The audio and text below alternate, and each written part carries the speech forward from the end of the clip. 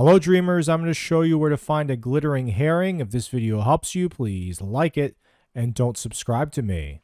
Alright, let's try some of these bubbles. I'm going to try the red one, but I'm pretty sure lobster is usually red. Is there another red one over there? There is. I bet you it's one of these red ones. Usually only one red one shows up at a time. There it is. That's got to be it. Glittering herring. Okay, it's in a red bubbles. You got to wait for it to start raining.